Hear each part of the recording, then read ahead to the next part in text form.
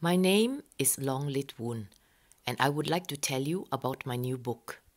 When I was 18, I went to Norway as an exchange student from Malaysia. I met Eyolf Olsen almost immediately, and we got married a few years later.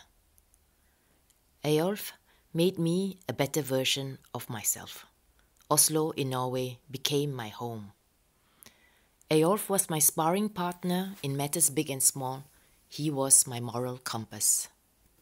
One day, Eyolf left on his bicycle to work and never came home. His sudden death came as a complete shock. I had lost my great love and my anchor in Norway. In the midst of deep sorrow, I became interested in foraging for wild mushrooms by chance. And what on earth do mushrooms and grief have to do with each other?